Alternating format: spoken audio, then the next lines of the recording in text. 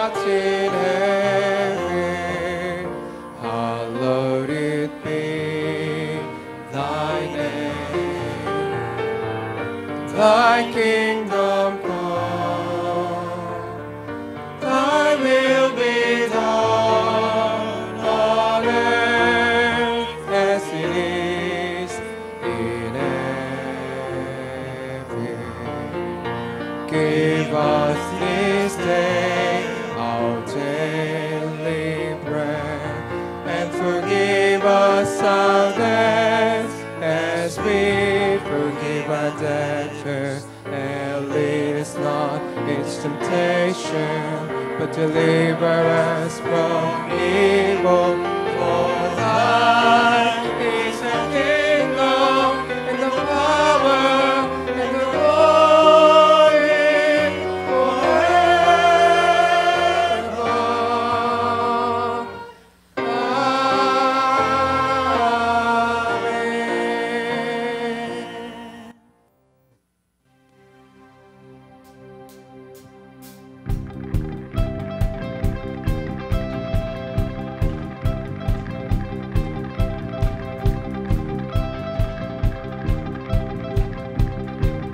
Your mercy taught us how to dance. Your mercy taught us how to dance, to celebrate with all we have, and we dance to thank you for mercy.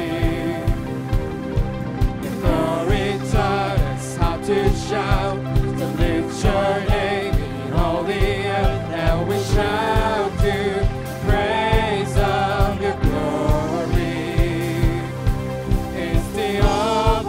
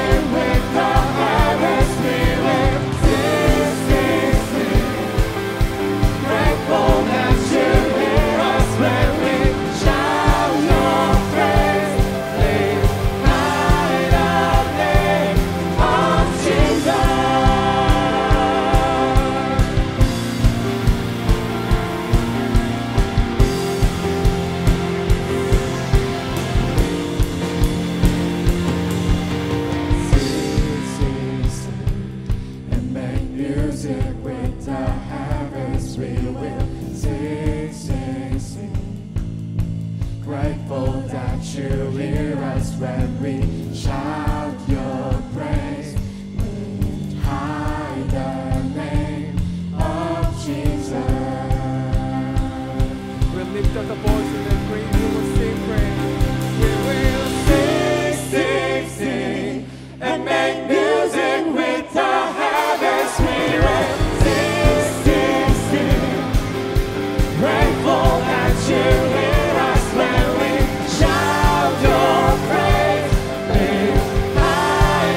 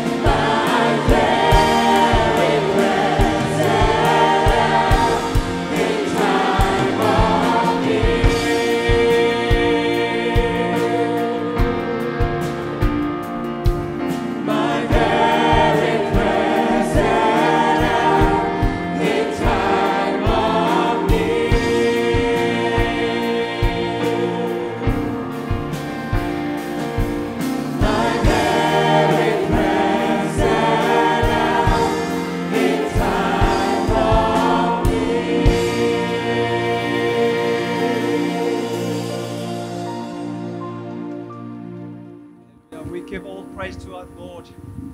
Hallelujah. Amen. Please be seated. Let us direct our hearts and minds to our Lord in prayer. And as we do so, Deacon Yeongu Jung will lead us.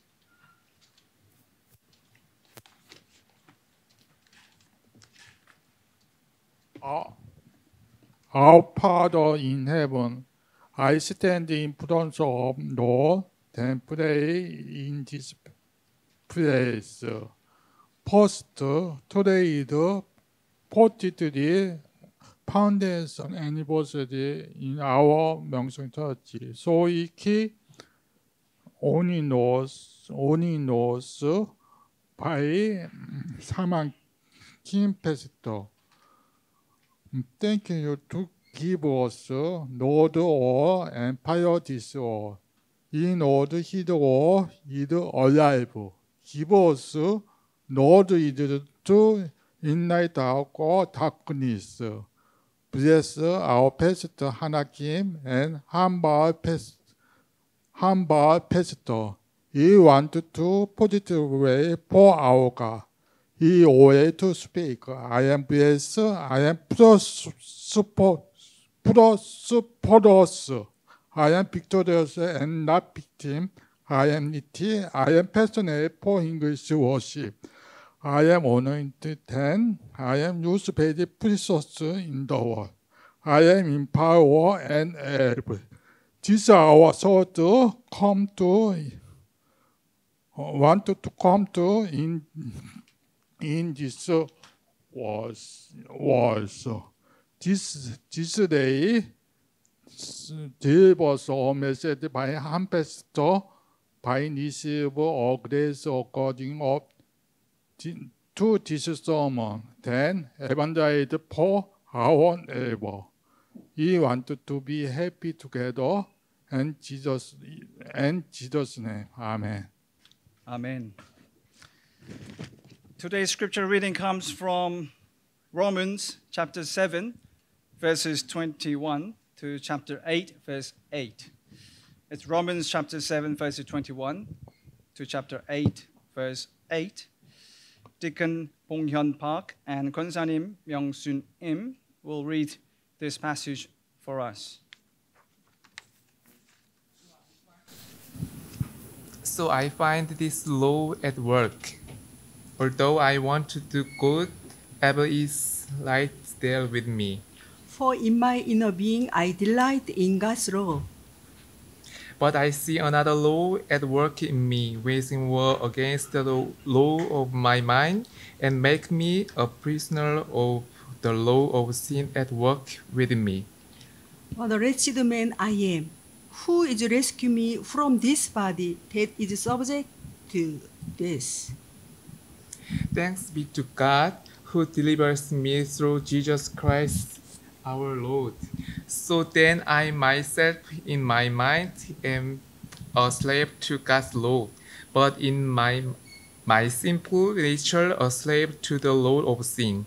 Therefore there is now no condemnation for those who are in Christ Jesus. Because through Christ Jesus the law of the Spirit, who gives life, has set you free from the law of sin and death. For what the law was powerless to do because it was weakened by the flesh, God did by sending his one Son in the likeness of sin, a simple flesh to be a sin offering.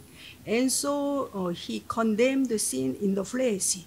In order that the righteous requirement of the law might be fully met in us, who do not live according to the flesh, but according to the Spirit.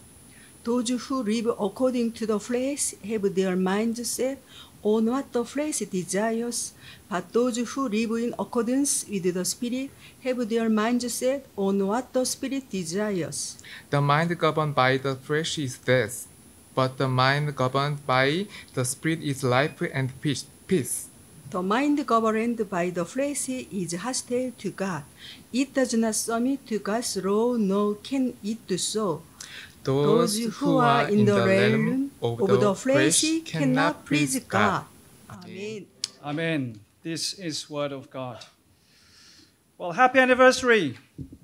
Happy anniversary. Today is 43rd anniversary of our Myungsung Church. There will be a special service this evening at 7 in the main hall. So, it will be in Korean. And if you can, do join, and it will be a wonderful celebration and service and glory to our God today. If you are new here today, we give a very warm welcome. You are very, very welcome here. It's our prayer that you may come to know Jesus Christ, who is our Lord, and see and taste how good He is for you. And let's continue to pray for those who are affected by illnesses and for their full recovery. If you would like to volunteer for scripture reading or prayer or serve in the choir or at the back, please speak to one of our volunteers in the lobby. We're pleased to announce Deacon Kim has been appointed to serve as the head of cell groups. So he's the man to go to if you have any questions about cell groups. And next Sunday, right after the service, there will be a meeting of cell group leaders. So bear that in mind, write that in your diary. This Saturday is the first vacation Bible study for our education department. So please pray that God would bless them and pray for safety and for grace for our children. And now it's time for Choral Praise. Shoshannah Choir will offer a song entitled, I Am.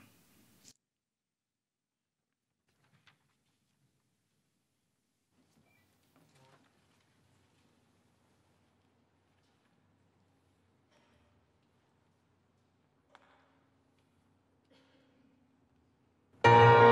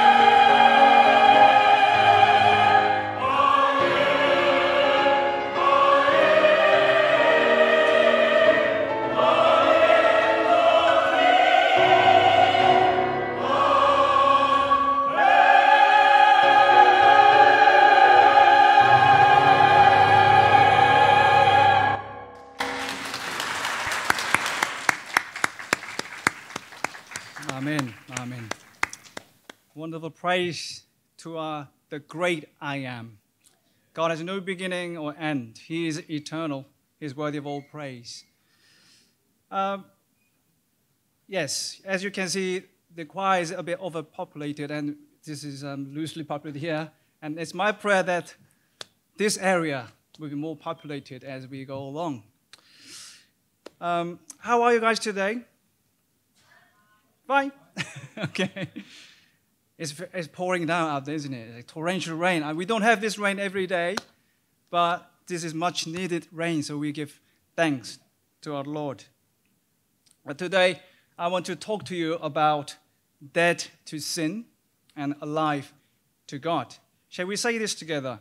Dead to sin. Alive to God. Now imagine that is a scale here, a bit of kind of ladder from 0 to 100 in this room. And that scale indicates how good a person is. So somebody like Pastor Son Yang-won 목사님, or Mother Teresa would probably somewhere up there. And people like Adolf Hitler or Pol Pot would be somewhere down there.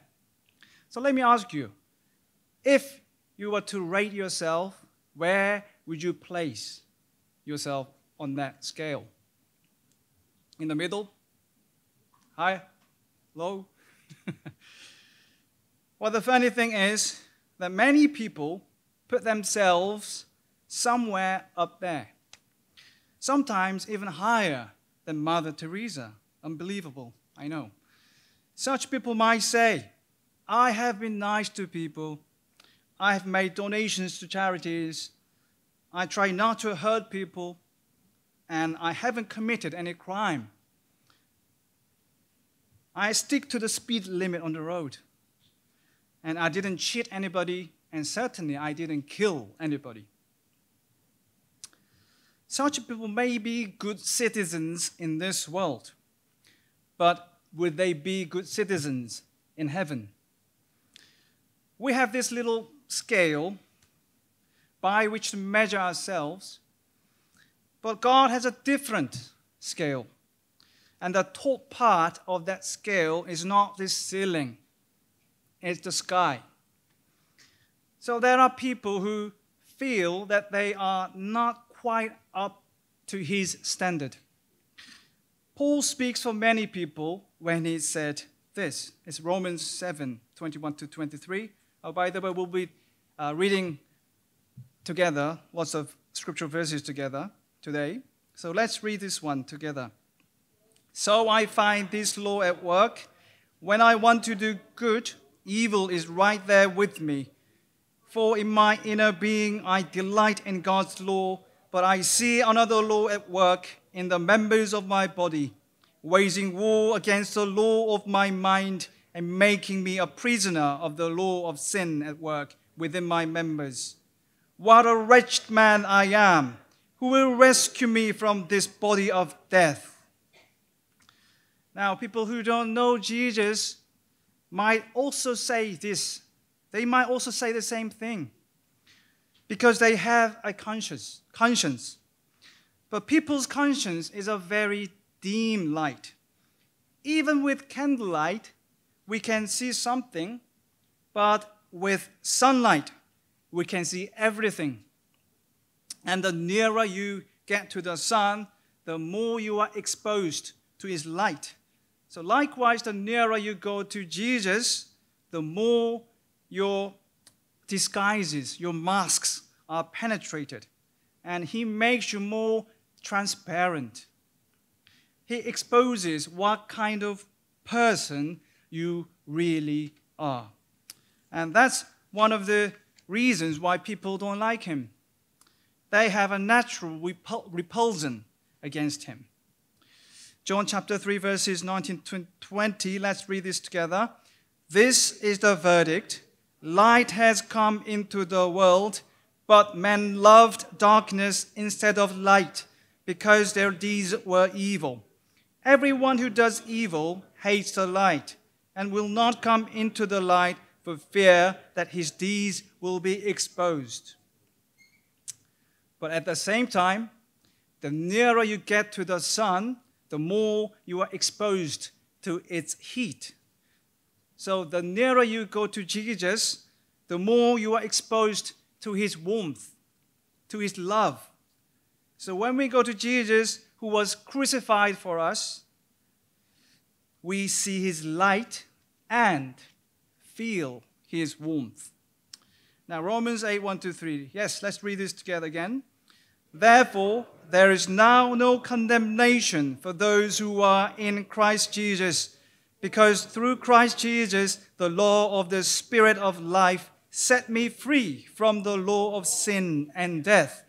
For what the law was powerless to do, in that it was weakened by the sinful nature, God did by sending his own Son in the likeness of sinful man to be a sin offering. And so he condemned sin in sinful man. Jesus became like us in his humanity, and he was made a sin offering. By his death, he condemned sin that's in us. He pronounced judgment on it, and that judgment was decisive and final. But why do we sometimes feel guilty? And why do we still struggle with sin? Why do we sometimes feel condemned? It's because of our mortal body. Our inner self is made alive when we believe in Jesus, but our body is not yet made alive. It's still affected, still influenced by the power of sin. But that doesn't mean that what Jesus did on the cross is not valid. Romans 6, verse 8-11, this is an important verse. Let's read together. Now, if we died with Christ, we believe that we will also live with him. For we know that since Christ was raised from the dead, he cannot die again. Death no longer has mastery over him. The death he died to sin once for all. But the life he lives to God. In the same way, count yourselves dead to sin, but alive to God in Christ Jesus. Amen. Now, this last sentence is very important. Count yourselves dead to sin. Shall we say this again? Count yourself dead to sin. What does this mean? Well, it means that even Christians don't feel that they are dead to sin. In fact, under the light of Jesus, they are more acutely aware of their sins. But Paul knows this because that's his experience as well. But what Jesus did on the cross is done once for all. It's not going to be repeated. It doesn't have to be repeated. His death on the cross 2,000 years ago is sufficient for all people, past, present, and future. So even when we feel our sinful nature is very much alive, we ought to count ourselves dead to sin. That's the statement of faith, and it's rooted in our spiritual reality. So when you feel condemned, when you feel guilty, when you are afraid of being exposed, look to Jesus Christ, who was crucified for you. His death on the cross is valid for all people in all places, in all times. But we can't just look at him once. We must look to him continually. We must start from there. Every time your conscience condemns you, we look to Jesus. Whenever you feel inadequate, look to Jesus. Whoever looks down on you, look to Jesus. Now, which past are you holding on to? Your prideful past? Your hurtful past? Or the cross of Jesus? The cross of Christ is not only the past history, but it's also the present power that saves us. Amen. And we need to face the despair in us. Paul said, "What a wretched man I am." That cry of despair can be the beginning of salvation. Today, one of the huge problems is the loss of fear, the fear of God. People are not afraid to commit sin. They have become insensitive. They don't take it seriously. That's spiritual leprosy. Pain is a system that protects our body. It warns us when there is a problem. Likewise, fear of God is a spiritual system of protection. When we mature in our faith in Jesus, we ought to be more fearful of God, even as we rejoice in His love. But some Christians have become cheeky. They are not afraid of committing sin. When Peter proclaimed that he would never leave Jesus, he really meant it. But his words were not trustworthy because he didn't know how weak he was. Think about what Jesus had to do to save us from our plight. His incarnation, His coming to earth, His becoming like us, and His cross, His death on the cross, they all highlight the seriousness of our predicament and our inability to cope with it. Have we forgot how to lament? Peter wailed when he noticed his shortcomings. He came to see how hopelessly weak he was. Like Peter and the first disciples, our first reaction is to run from the cross. But the crucified Jesus constantly draws us back to Himself. These two separate reactions are well captured in what He says about His coming death. John chapter 12, verses 31-32. Let's read together. "Now is the time for judgment on this world. Now the prince of this world will be driven out. But I, when I am lifted up from the earth, will draw all men to myself." The love that flows from the crucified Jesus attracts us to Him again and again and calls us not to run away. He shows us that only by what He has done on the cross can our deepest needs be met. Now the sharpness, the pain of the judgment that repels us is only the sharpness of the surgeon's knife. God's aim is our healing and our renewal. He wants to give us life that is completely different from anything we have known in this world. People at the time of the apostles, so about 2,000 years ago, they were not ashamed of those gods in Roman myth, like Jupiter, Zeus, who turned themselves into animals or lifeless gold to gratify their beastly desires. They didn't blush with shame when they heard the story, but they thought we should be ashamed of Jesus becoming a human being and crucified to save humanity. For them, the cross is shocking. Even today, believing in Jesus has become increasingly unpopular, especially in developed countries. And some Christians are hesitant to say they are believers in Jesus. But for those who believe, the cross of Christ is the power of God for salvation. Amen. Romans 8, verses 5-6. Let's read together. Those who live according to the sinful nature have their minds set on what that nature desires. But those who live in accordance with the Spirit have their minds set on what the Spirit desires. The mind of sinful man is death, but the mind controlled by the Spirit is life and peace. Amen. Though our body is yet to be saved, is nevertheless the temple of God. You are bought with the price, with the precious blood of Jesus. Jesus owns you, and you belong to Jesus. 1 Corinthians 6, 19 to 20. Let's read together. Do you not know that your body is a temple of the Holy Spirit, who is in you, whom you have received from God? You are not your own. You are bought at a price. Therefore, honor God with your body.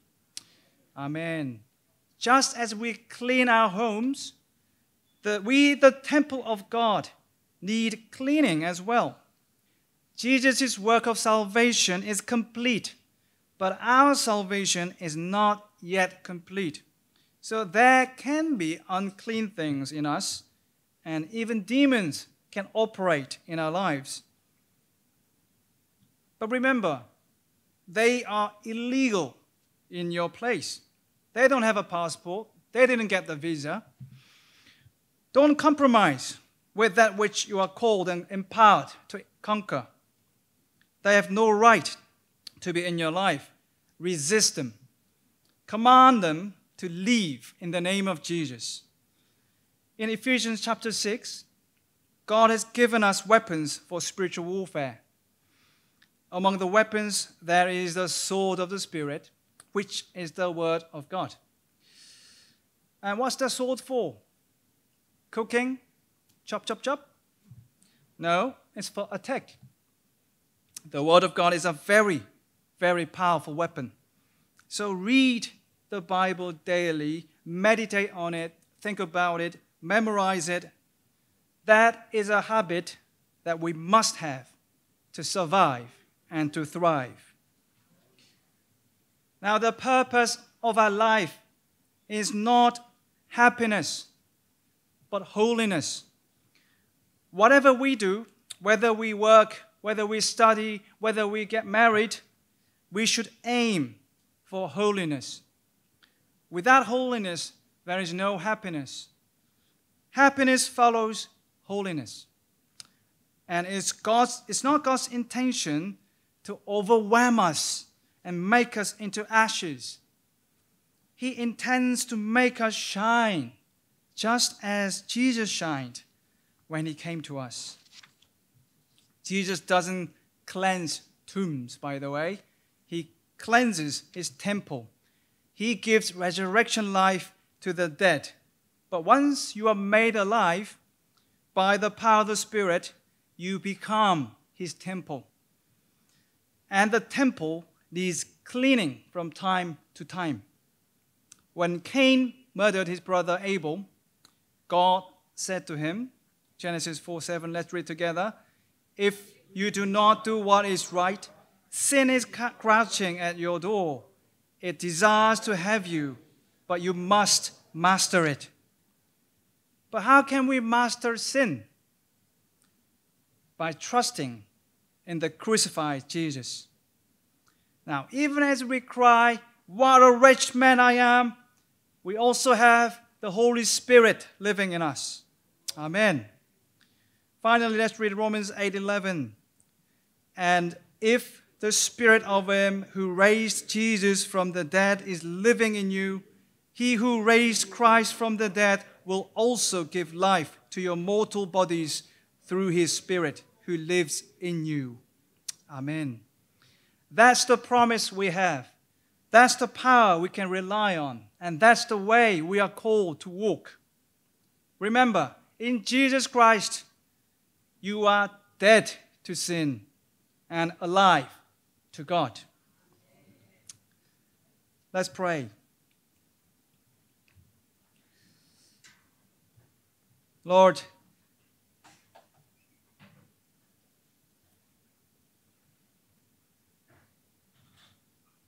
you have called us, you have come to us as light, and we are exposed and then cleansed and then embraced by your love.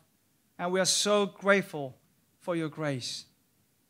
Lord, help us to remember that even though we feel weak, even though we feel tempted, even though we fall from time to time, that in you, that we are dead to sin and alive to God.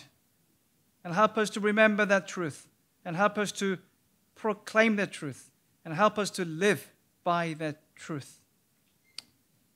Thank you for sending us, Holy Spirit. We believe that your Spirit is within us. Empower us, strengthen us, fill us, so that we may walk in the way of Jesus Christ, our Savior. In Jesus' name we pray. Amen.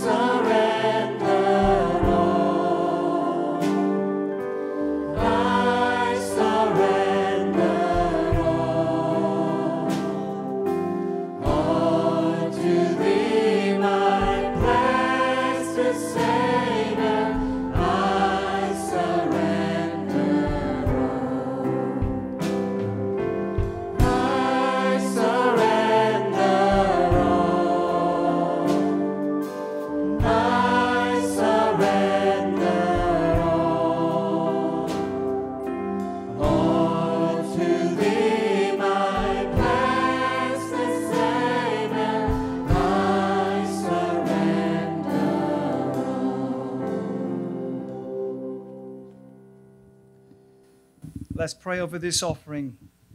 Heavenly Father, you are God of the universe. You rule everything.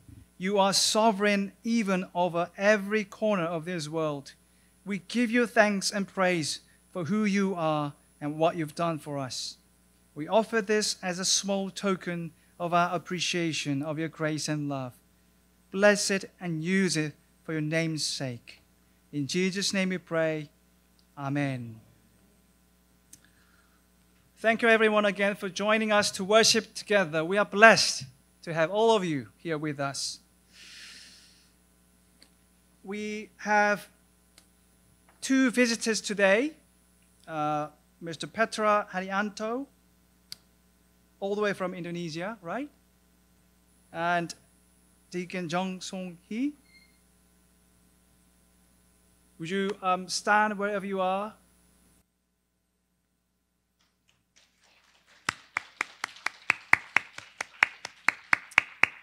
God bless you. We'll welcome you very warmly.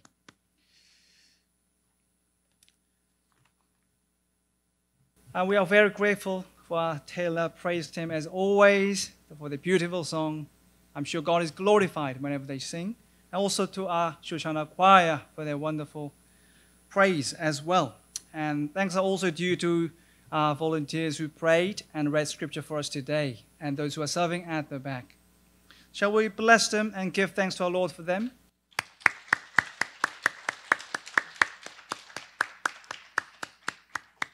And it's another reminder, if you haven't done so yet, please sign up for prayer relay. God has called us to pray. Prayer is very, very important. So please remember to join us. Now let us all stand together and let's greet one another by saying, "You are bought with a price." You are bought with a price. Jesus owns you. Jesus owns you. Our final song is "Made Me Glad." Let's sing together.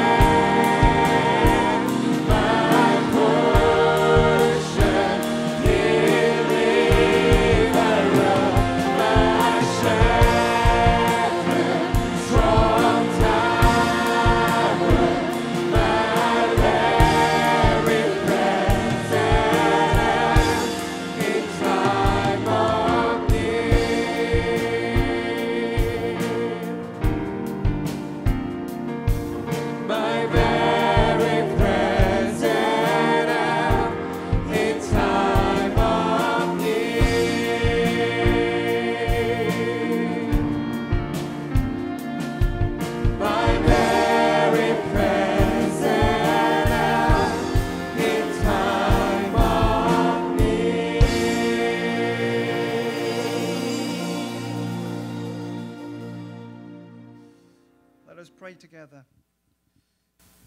May the grace of our Lord Jesus Christ, the love of God our Father, and the fellowship of the Holy Spirit be with God's people here, the families, Myungsung Church, and our nations now and forevermore. Amen.